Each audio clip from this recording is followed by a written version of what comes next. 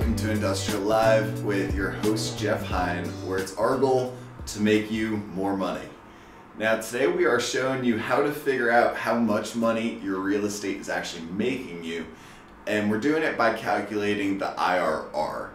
That's the internal rate of return. It's really a fancy term for the total annual return an investor gets for a particular investment.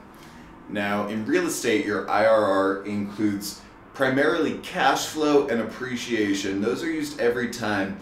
Some people use also mortgage principal that you pay down over the life of your loan, which I recommend because this is real money that you get to cash out when you sell your investment. So let's do a quick example. So for easy numbers, let's say you bought a $1 million property 5 years ago at a 7 cap and you put down 50% on the mortgage.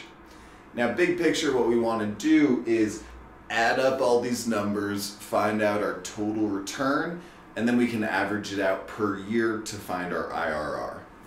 So let's start with cash flow, and let's say that after your expenses, your mortgage payments, you're left with $35,000 a year in cash flow, and we can multiply that by the number of years to get our total cash flow over the term of that investment.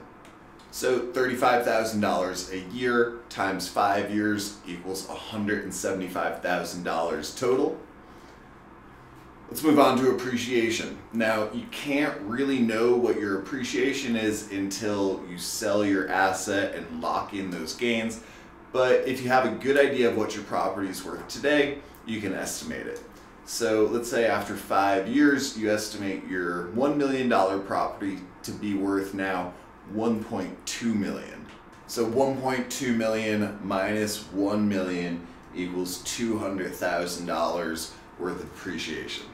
And for mortgage principal, let's say that after 5 years you've paid off $50,000 of that $500,000 loan. So here we originally owed $500,000. Now we're subtracting the amount we still owe, $450,000, and we get $50,000 that we've paid off. Jumping in here for a quick second to make a distinction and help you decide whether you should be counting mortgage principal paydown on your IRR or not. The distinction really lies on whether you're an owner user or whether you rent it out to someone else as an investment. If you're an owner user, you're the one who's paying that mortgage payment every month. So it's really more of a forced savings account than anything else. That's still your money that you're sort of moving from one place to another. Contrast that to an investor who has a tenant in the space who's paying rent every month. In that case, the tenant is the one essentially paying down that mortgage every month, and it's more likely that you would count your mortgage principal pay down towards your IRR in that case where the tenant's paying for it. Not as much if you're an owner user and you're paying for it yourself.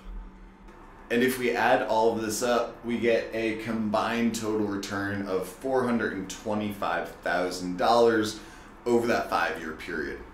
But the idea is to figure out what we're getting annually. So now we're going to divide our total return by the number of years we've had our investment, and we get our average return per year.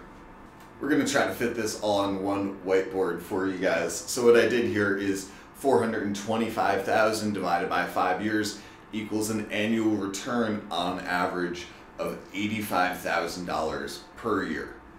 And now to find out what this represents as a percent, all we have to do is take our annual return and divide it by our original investment, which in this case was $500,000, because that's the total amount of money that we put down ourselves, and that's going to get us our IRR.